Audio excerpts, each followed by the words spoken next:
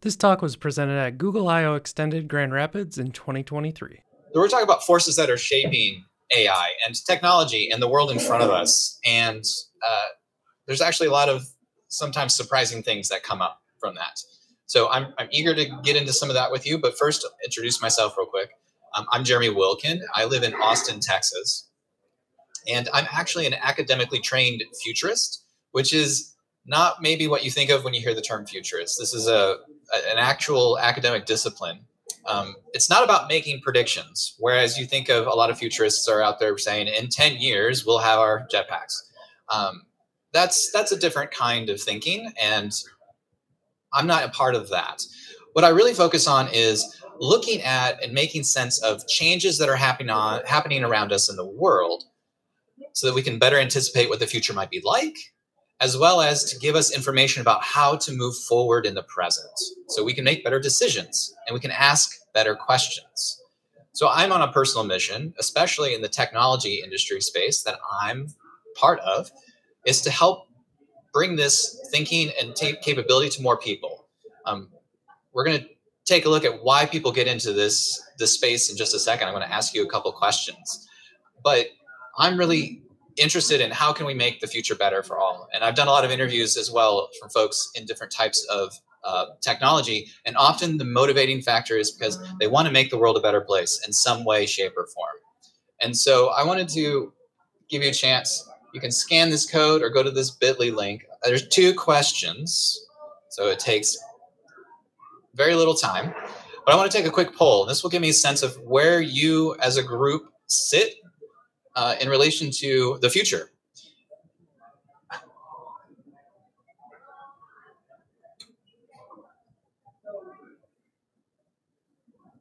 You'll be presented with a Google form with 2 questions, and you put on a 10-point scale where you feel you would be. Normally I like to do this as like get up and move around the room, but this room's not set up for that very easily, and it'll take too long. Yes, get a chance to fill it out, and I have the results. Should be coming. Here we go. I'll zoom in.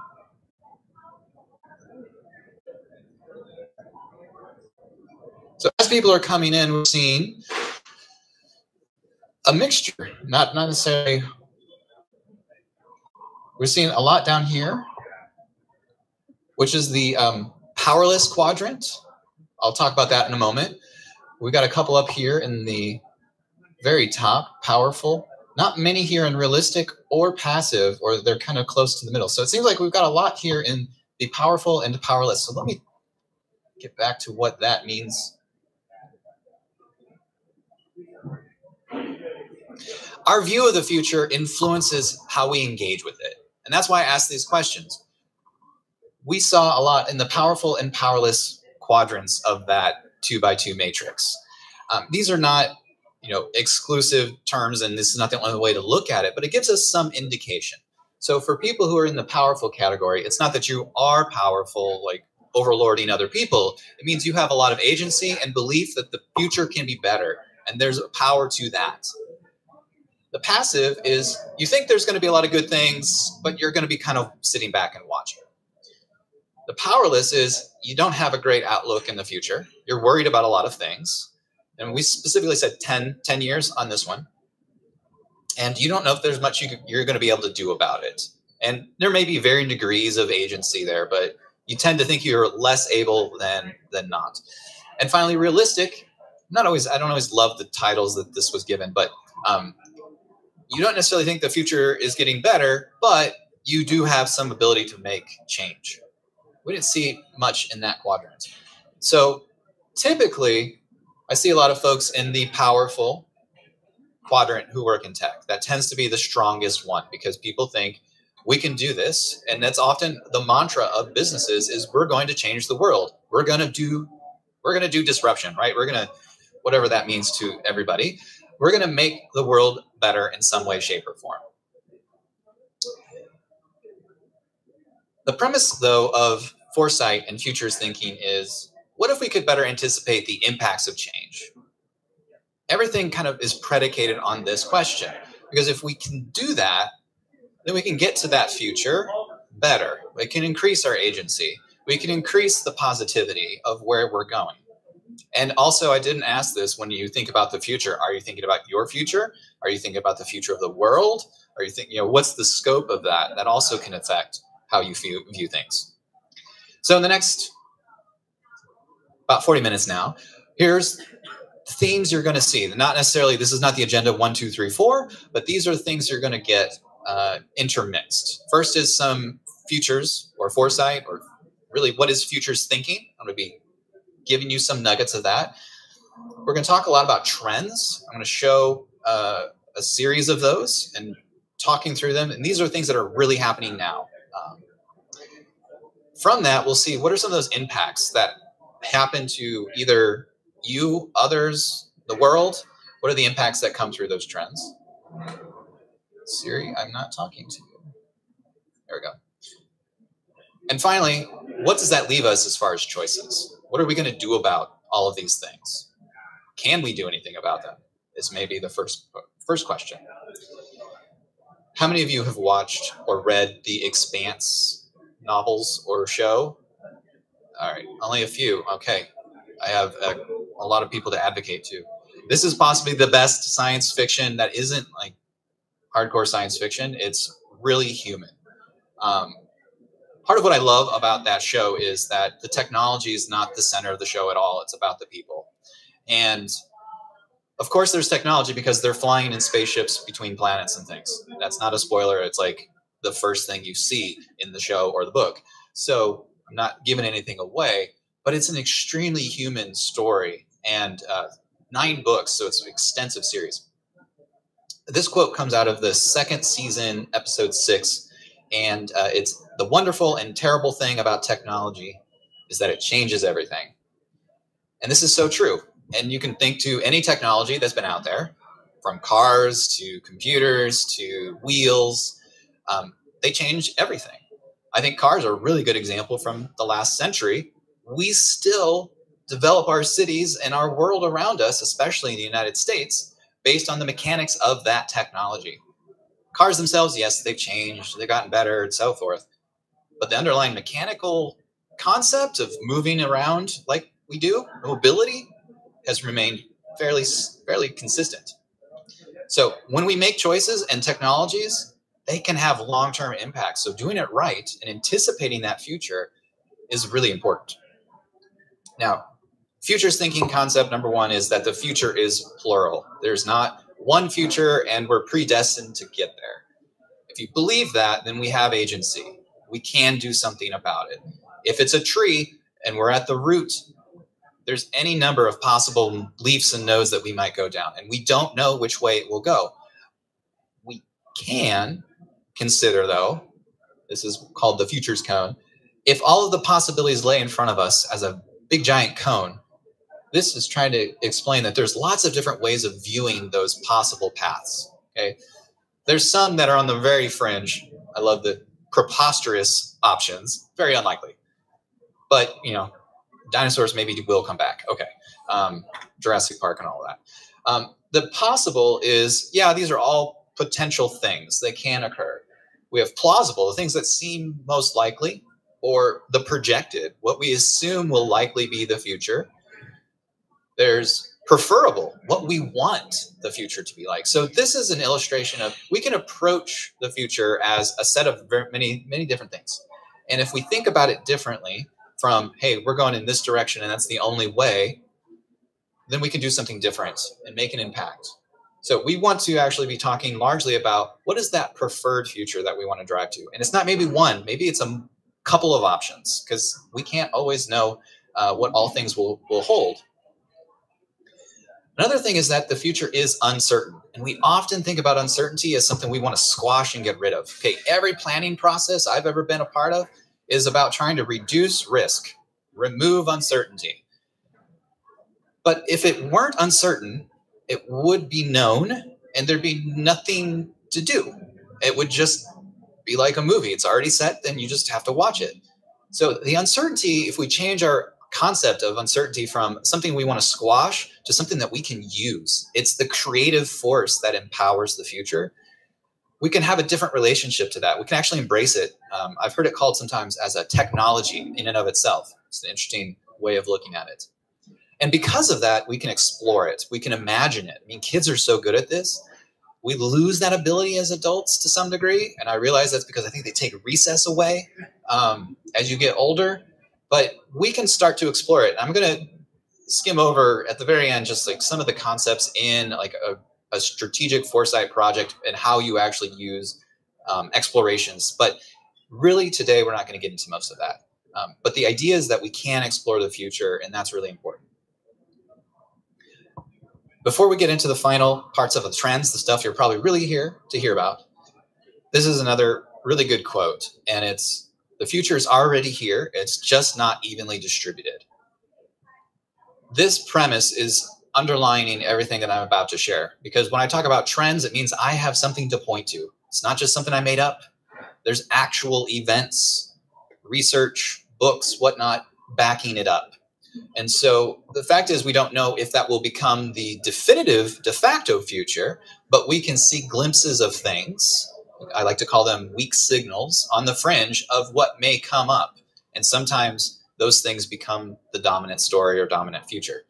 So it gives us the opportunity, particularly in the like 10, 20-year horizon, we can see a lot of things. You get like 1,000 years out, it's a little harder. But at this point, I'm going to share with you different things that fit across different categories. An important part is that I don't just talk about the technology. So I talk about social dynamics, technology, economics, environment, political climate, and the values and value changes. So I use these 6 categories as a way to check, am I looking at the bigger picture? Am I missing politics when I'm thinking about the future? And so I've labeled each of these items from my research based on the categories as well. So you can see that I've got a diverse mix. So we're going to jump into the trends, and I'm going to share a little bit about them and their impact to technology. So first, climate change. Obvious, big story. Everyone talks about it. I'm not going to talk about the hot conversational parts of it. That's a complex thing. I actually want to zone in on one particular event. And it's about the island nation of Vanuatu, I think is how you say it, was hit by 2 Category 4 cyclones within 48 hours in March. And it also has been affected by rising sea levels and is considered to have the highest disaster risk in the world. So this nation was able to then advocate to the UN to, to call for the International Court of Justice, which is the highest level international court available, to consider the legal obligations that nations may have towards climate change. This is a first. It's never been a global, something that you could take to the global courts would be your impact to climate change. And if you fail to address climate change and you're one of the top polluters or emissions, the charge is that there should be some ramifications. Now, this is still a recommendation, so we'll see this play out. But what happens with this is, what else could happen for smaller nations or nations who are disadvantaged by technology to use something similar? What might they be able to do with UN or other types of international bodies to influence the shape of technology? Countries will not be equally impacted by AI or other technologies. They are not equally investing in it. So how will that play out? A lot of these nations also don't have the same value systems. So what is acceptable in one place may not be in another. And the global nature of some of these things, a lot of our technologies, could come into a lot of pushback.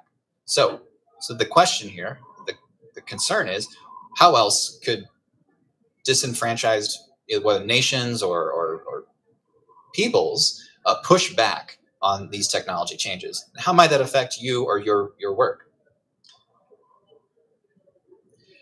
You know, there's the court of law, and then there's the court of public opinion. So just because it's not illegal doesn't mean people are going to like you. And this applies to technologies, it applies to companies, it applies to movie stars, all of these things. I have actually quite a few things, and I just kind of lumped them all into this because I wanted to just simplify the idea. There was a couple weeks ago, both Sundar and Musk gave exclusive interviews on primetime TV. And while it wasn't exclusively about AI, it was one of the main themes. So we're seeing very public, very broadcast information about AI coming to the general public. There's also been several letters that have been published, open letters from leaders around the industry in the field and academia with various reasons. One in particular was about pausing AI development for 6 months. There's also summits at the White House for AI and an endless stream of AI-related news and articles all over CNN and everybody.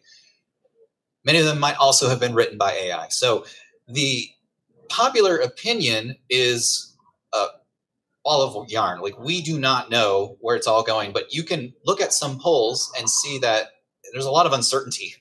We go back to that concept of uncertainty. Here it's almost fear, because a lot of people don't understand it. They don't know how it will affect them or how it will apply to them. And it seems like it's changing really quickly, and it's potentially going to come for their jobs, or that's the message they're hearing. So depending on what they pick up and how they approach the topic, popular opinion could be a really big force that crashes down on various things, whether it's politicians who need to then go regulate things, or it's on the companies themselves who are developing things. It's something to be really cognizant about. There's a lot of noise as well, and people are picking it up. And again, depending on their platforms and how they receive information, it can be filtered and funneled in various different ways. So we have to think about what is our responsibility as an industry to that public opinion and getting information and things out there for them.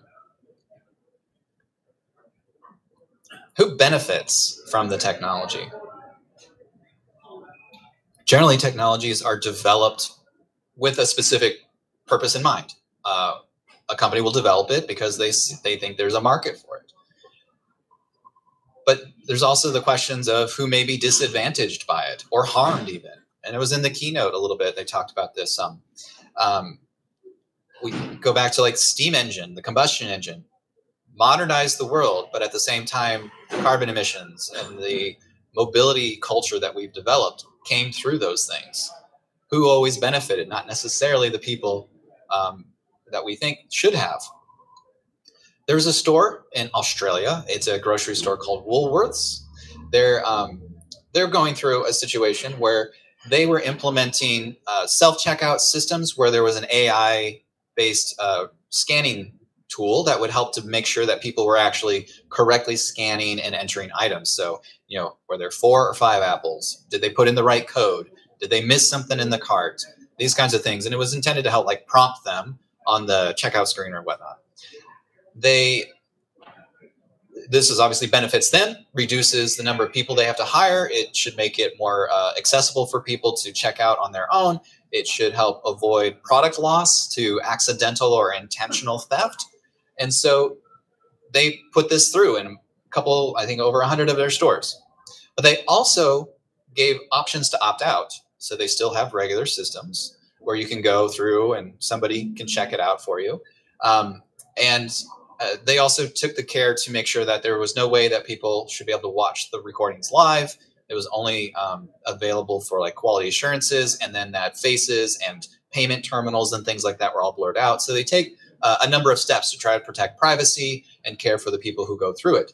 So I think this is a good question of who benefits, because other stores have tried this and failed. Kmart rolled this similar type of thing out and was forced to roll it back because they didn't provide opt-out alternatives. And that was a big issue and concern. So when we talk about beneficiaries, are we building these things and considering all of the people involved? Often it comes down to privacy in these conversations. That's a hot button topic, but it's not just that. It's also, what are the preferences? Does everybody really want to go through a particular automated process? but that human element is gone. But what about the labor force? And we know there's a lot of shortages and things like that being addressed as well. But the different benefits, people who benefit from this type of technology, is something that has to be considered and weighed. And so anything that you're developing also needs to follow through with who's benefiting, who's being disadvantaged or potentially harmed, and are there ways to mitigate or reduce that focus? In this case, with Woolworths, they were able to give that opt-out option so that folks could use the regular checkout lane. So they didn't make it a full all or nothing choice. Sometimes that's a simple enough solution. In other ways, you've got to do the harder work of figuring out other paths. Lawsuits, everybody's favorite, right? Lawyers will always find a way to keep themselves going because they are very, that's part of their job. So there's a lot of existing laws that are not particularly well suited to the future that's rapidly approaching. So we've seen the Section 230 or whatever, with the social media laws and who's responsible for the content. Those are all older laws that are being legislated through lawsuits, basically. And those go through the court system. And so we're getting a lot of lawyers and judges making a lot of decisions or calls about what do things mean. And a lot of that is based on intentions that don't necessarily cross over to today's world. Some of these things are 20, 30 years old, and the technology has obviously dramatically changed. So given the fact that we're in a world where laws often lag, and I'll talk more about this in another section, but we have to think about the legal ramifications of these lawsuits, who's filing them, and actually pay attention to them. So one example is Stable Diffusion. Are you familiar with them? They make some of the open source models. They were being sued around data rights and usage of data in training. And this was going to be more of not just for those individuals, but it was going to set like precedent if that goes through as to how data can and should be used by these models, potentially at least. There's always a possibility that these lawsuits can kind of turn into sort of a law, or at least a precedent that is then enforced, or they can settle and these things disappear and we defer the question for some other time. So paying attention to these things is actually a really important part, especially for folks in emerging fields. A lot of times this is really a stopgap. It's another pushback mechanism to figure out, okay, somebody doesn't like something, so they try to find the best angle to get the law or some other law to sound close enough to push back on it, but it maybe isn't really aligned well. And so there's a lot of values also and politics associated with some of these things. So it's really hard to know where these things will go. But at the same time, if you're not paying attention to the lawsuits in the space, you're missing out on the big picture and how that will affect the industry. There's some interesting feedback loops. We're trying to electrify everything, it seems. There's a big push to everybody should be driving an electric car. Everybody should have electric appliances and all of these things. There's actually some cases where the EVs are being considered as banned. Some of them are political stunts. Some of these are actually pragmatic. So one of them is that Switzerland is considering not a full ban, but regulation around when electric vehicles can be used so they don't have issues with the power grid. So if there are power outages or what's the certain times of day and things like that, they want to limit the usage of charging for those. So that's a pragmatic approach. It's a system-wide concern, but it is pushing back on, hey, let's electrify everything. And then there was a bill in Wyoming, and I think also there was one in Alabama, or it was another state, I can't remember, introduced that was to phase out EVs by 2030 instead of the other way around, which is normally what you would think. And it was a political stunt. It's not really going to happen, I don't think, but it shows the power of vested interests and the feedback loops of, hey, these are the systems that are in place today. We can't just change everything and expect the world to just shift over to the new thing. There's going to be pushback. There's going to be ways that those things fall over, like the electrical grid could fall over if they don't carefully consider how to roll it all out, or vested interests push back against it. So what are those feedback loops in your areas? If you're working on HR systems, or if you're working on any type, whatever the niche area is, what are those existing systems? And again, who are the beneficiaries of some of those things? How do those play out? And if you start to change them, what kinds of impacts might that lead to? I don't think we can electrify everything, because there's certain cases where electrifying things like vehicles, there's some examples where that maybe just is worse than not.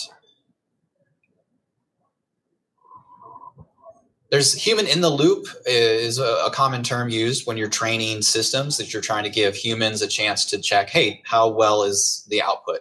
So human in the loop is often utilized in a lot of the training of AI. But can AI actually train itself? Can it be entirely isolated from the human creation process? Like, can humans just see the result? And that changes the paradigm. And this is a paper that was put out from, it was a researcher at Uber, created a project called Paired Open-Ended Trailblazer, or POET, which was basically an obstacle course generation tool, which was an AI tool that was then used to train other models. So AI system training another AI system. And what it would do is learn the world of physics by being placed in a physics-based world. And that AI system would cover that. One of the most intensive parts of developing is that feedback loop, is that human in the loop part, checking, running the system, checking the outputs.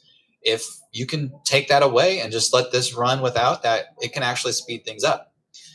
So we hand over more responsibilities to computers because they're actually better at some of these things. Or if we can put the right constructs together, these things can kind of build up and make things go more quickly. This is a research paper, so it's not yet a production thing, but it shows that there could be a lot of possibilities in this space. This is really interesting. And this is a technical change. I haven't talked much about technical changes, but if this becomes a standard practice, then what that means for a lot of us in this technology space is we have to be really good at validating outputs, testing the systems at the end, because we maybe aren't going to be inserted into the middle of the pipeline like we think we are today.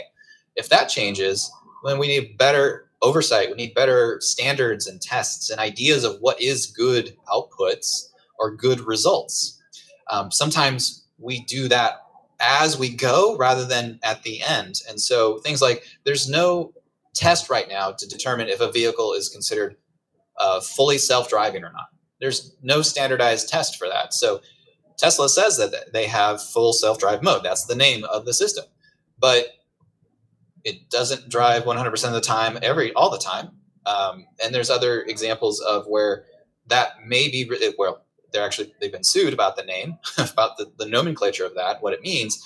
But if the humans aren't in the loop, and if the AI systems can improve really, really quickly on their own, then we need to figure out how to evaluate them at the end and put a lot more effort into that, because we won't be along the way.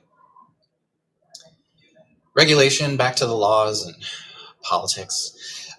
Regulation generally lags. We see it as a repercussion to some events. So seatbelts weren't in cars until 1950s or 60s, which in retrospect seems like, why weren't they there to begin with? Cars didn't go as fast. There weren't as many of them. The roads weren't that good, so they couldn't go that fast anyways. Whatever the reasons, they weren't developed with the same levels of safety and standards we have today. But because of that, lots of things happened to force their hand. A lot of regulation comes through some kind of a catastrophic event, essentially. However, that's actually not the standard.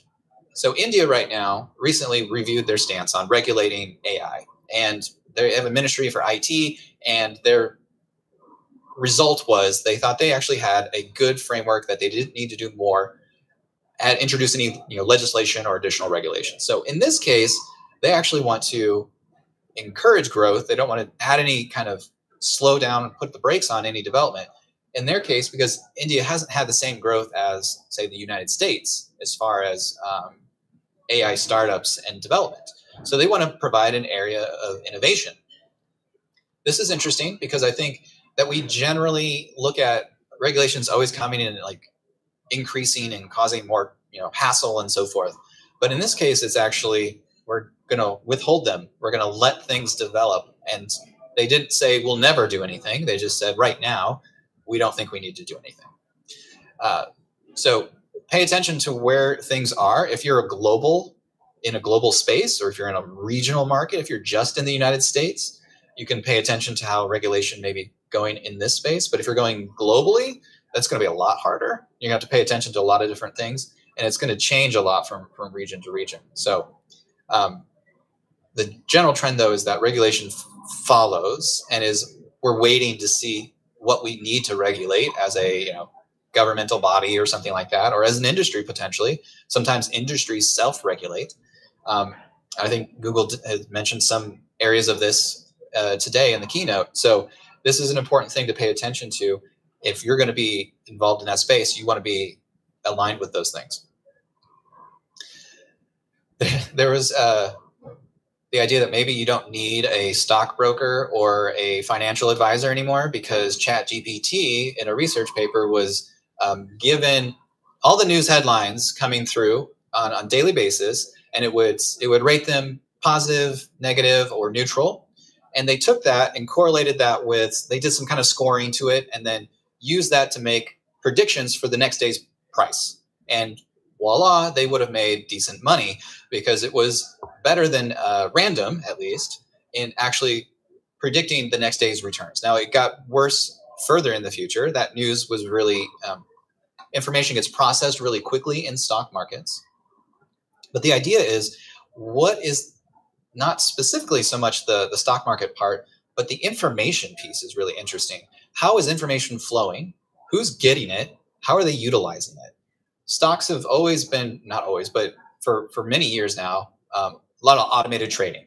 I think more stocks are bought and sold automatically by computers with nobody overseeing them than humans are doing. So that's already the case. But if they incorporate deeper language understanding of the world around them into that, that's another level up. And so that's a really interesting idea. But then we think about the other places where information is being processed. And this is part of why ChatGPT has been so big, and the other models and Bard and such.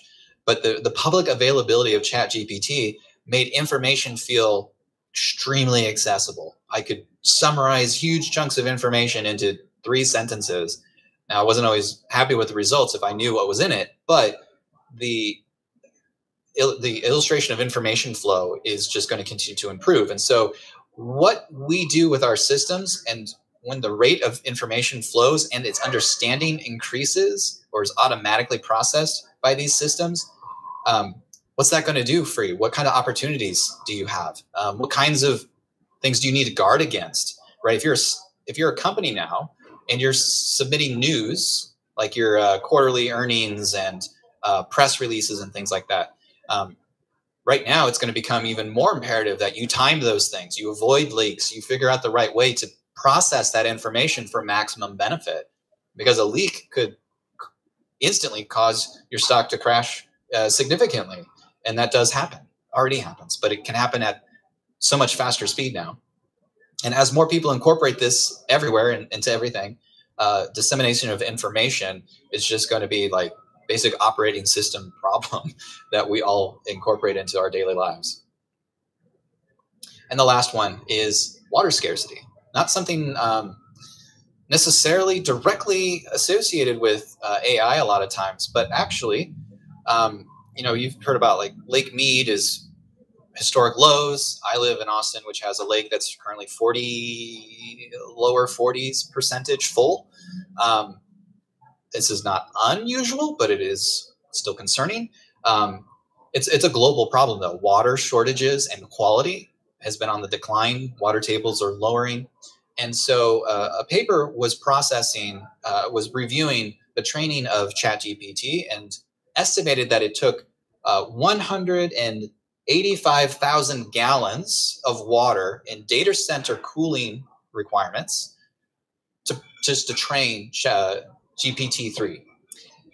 And then they went so far as to say every 20 to 50, depending on the size of the prompt, prompts into ChatGPT, about every So just average it out, say about every 30th one is like a water bottle amount of water consumed in cooling the data center. So if you use it 30 times a day, you're basically, ChatGPT is drinking an equivalent of one bottle of water. And how is that going to play out when water scarcity is more pronounced? In the US, our efficiency in our data centers is higher than maybe in some other locations. So this can be a bigger problem in certain areas.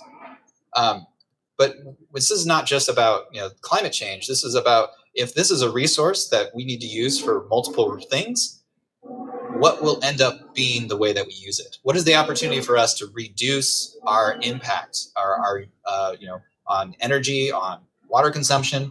How can we develop things to avoid these types of conflicts? So at the end, this is really, how do we help ask better questions of the future? This is the strategic foresight framework. I just give it to you. It's way too small to read from back there, but know that it's out there. The basic idea, though, is that you want to understand the landscape, and then you want to try to influence it.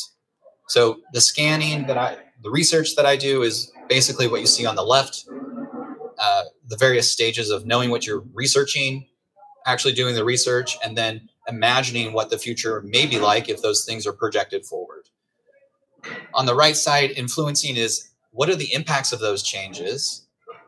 What kinds of decisions and options do we have? And then finally, how do we evaluate and keep track of those things so we can adjust our course over time? Because it's like a boat. Boats don't actually go straight. They're always being jostled around a little bit. You've always got to continuously course correct. So when you think about the future, you can't just say, here's the future, we're going to go get it and do it. You've got to spend some time continually checking, hey, where are we now? And it's not every day, but it's something you should be doing on a consistent basis. So I think it's our responsibility as technologists to consider the future and all that we do today so that we can make that future more preferable for ourselves and for others.